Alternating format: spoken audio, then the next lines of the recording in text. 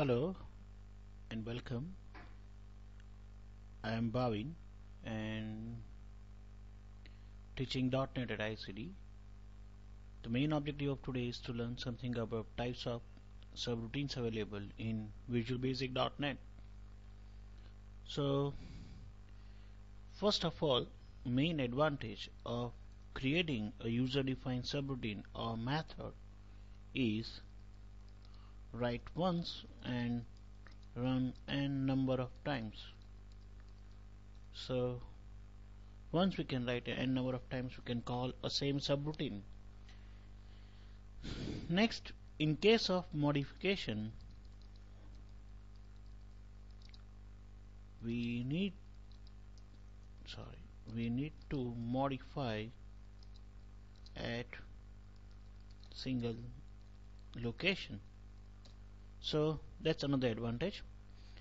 There are three types of subroutines available in Visual Basic .NET. Sub, which perform but does not return value. Function, which return a value. Property,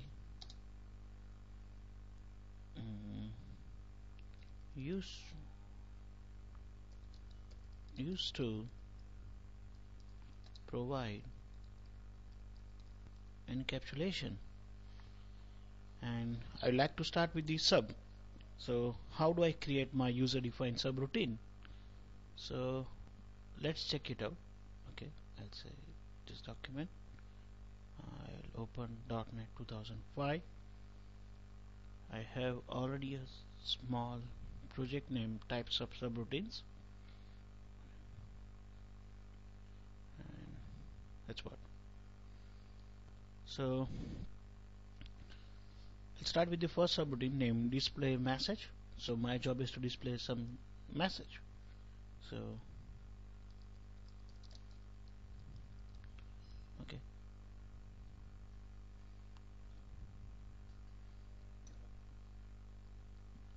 I'll say private sub display message and end sub. This is what the body of the subroutine.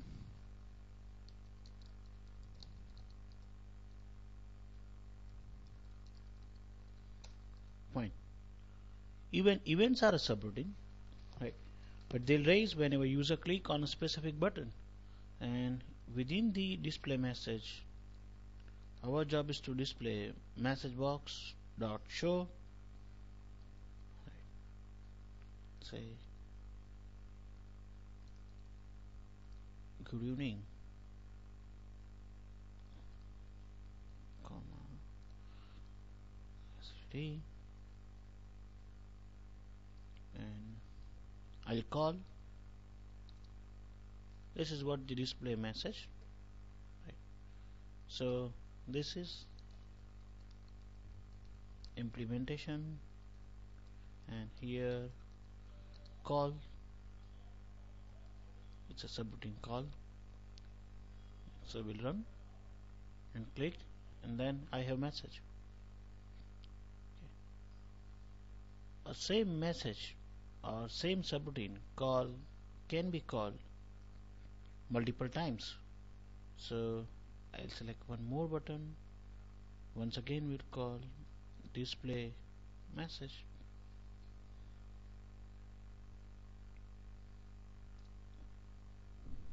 So here is once we can create, then after we can call multiple times. Okay, let's say if I were to modify, so instead of good evening, my job is to display good morning.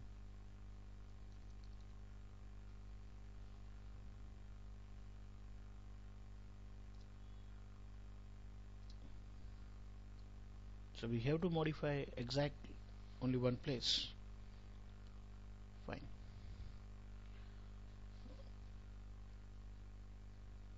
Now next question is, how do I create subroutine subroutine with arguments, right?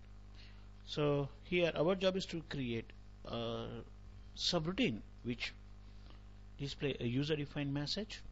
So we'll say private sub this message to create an argument msg as string. So msg act as an argument. So message box dot show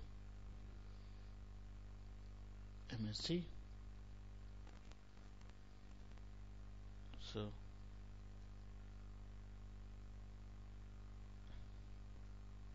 we'll display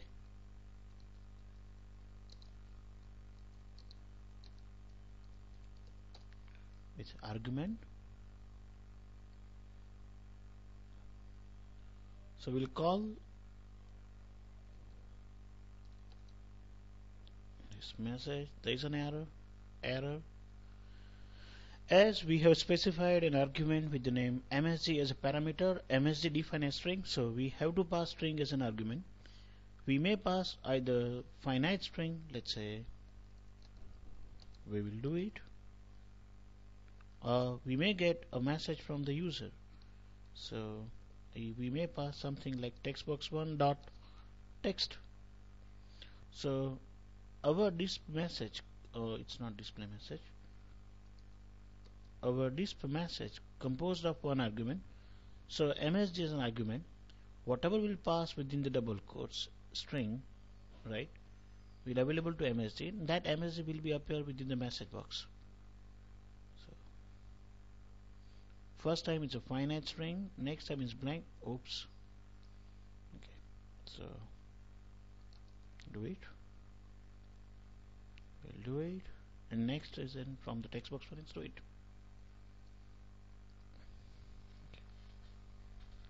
Okay, let's create one more method which composed of two arguments. So now message as well as title both passed by the user.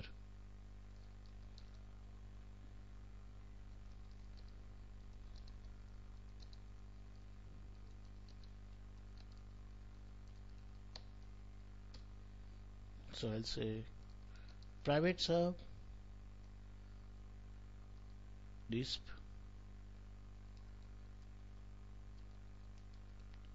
alert, and this alert contains two arguments, msg as string, comma title as string.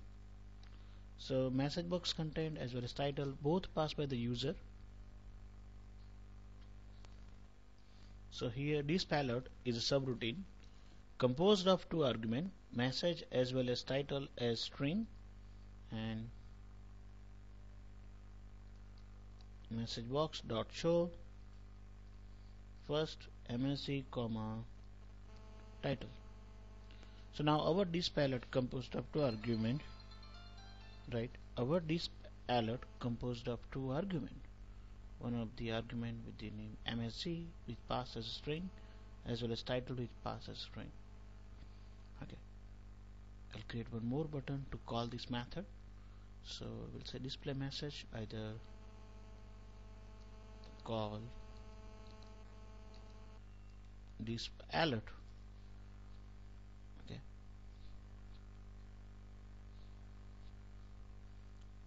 so disp alert first argument will be passed by user from textbox1 dot text, comma next argument passed by user as a textbox2 dot text, right? So first argument is an msg as string, the second argument title as string. Let's run. Okay, as a first visual basic dot net, second types of sub. So that's what first argument appear in the message, second argument appear in a title bar. So that's how we can create a subroutine which may contains more than one argument. Fine. Okay. Thanks. From ICD.